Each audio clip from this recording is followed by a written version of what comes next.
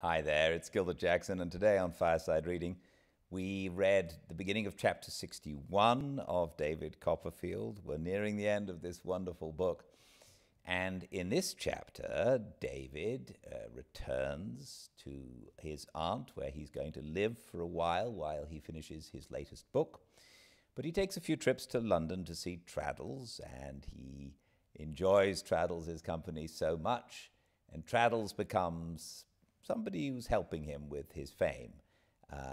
All of David's letters concerning his being an author are forwarded to Traddles' Inn of Court, and one of the letters comes from their despicable teacher, Mr. Creakle, who is no longer a teacher, but now he's a magistrate running, it seems, a prison. And he wonders if they'd like to go and see the prison. David takes Traddles, they go, and they have a new system of solitary confinement, which they believe is totally rehabilitating the prisoners.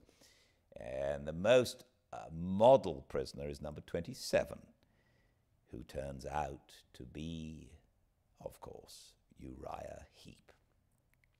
We're going to see what Uriah Heep says to them tomorrow. We read every day at 5 Pacific at Fireside Reading on Instagram, live, and all the chapters are uploaded pretty quickly to the YouTube channel Fireside Reading.